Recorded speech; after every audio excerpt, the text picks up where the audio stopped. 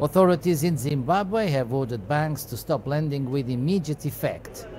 According to the government, the decision was taken on Saturday to stop speculation against the Zimbabwean dollar and was part of a raft of measures to stop its rapid devaluation on the black market. Zimbabwe reintroduced the local currency in 2019 after abandoning it in 2009 when it was hit by hyperinflation. President Emerson Mnangagwa accused unnamed speculators of borrowing Zimbabwean dollars at below inflation interest rates and using the money to trade in foreign exchange. The devaluation of the Zimbabwean dollar's black market exchange rate has been driving up inflation in the country. Year-on-year inflation reached 96.4% in April, from 60.6% in January.